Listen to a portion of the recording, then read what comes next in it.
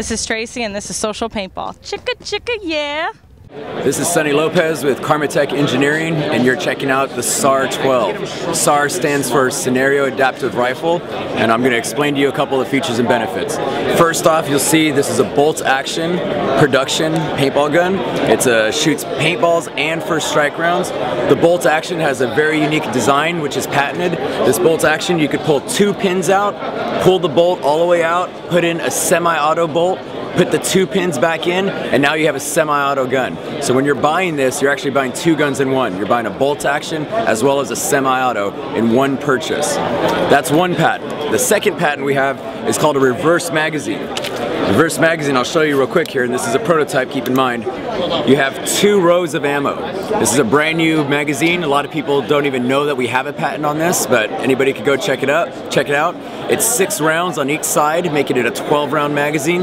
We're also working on a drum. We don't have the prototype here, but hopefully we'll have the drum out in a couple months when this gun comes out.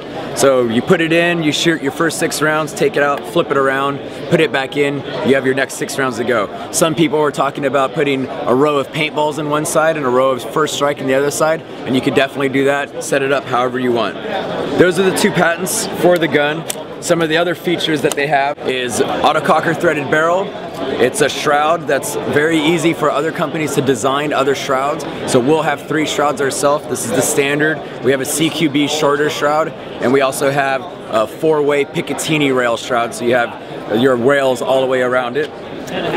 We have a sliding trigger. It's not a pivot trigger here. M16 grip, and a couple different stocks. The stocks you're looking at right now, this is a prototype stock. This is one of the older ones, so it does look a little bit different. This is the stock for the remote. So you're going to have the remote line guys. They're going to be plugging in right to the bottom here. You're going to have a nipple coming out of the bottom, so that hose is going to be going to their back out of the way. The other stock actually has a 13 cubic inch tank integrated into the stock. So if you don't want to deal with the remote line, you could just have the air tank right here, right under your cheek, ready to go, making it a fully integrated combat solution.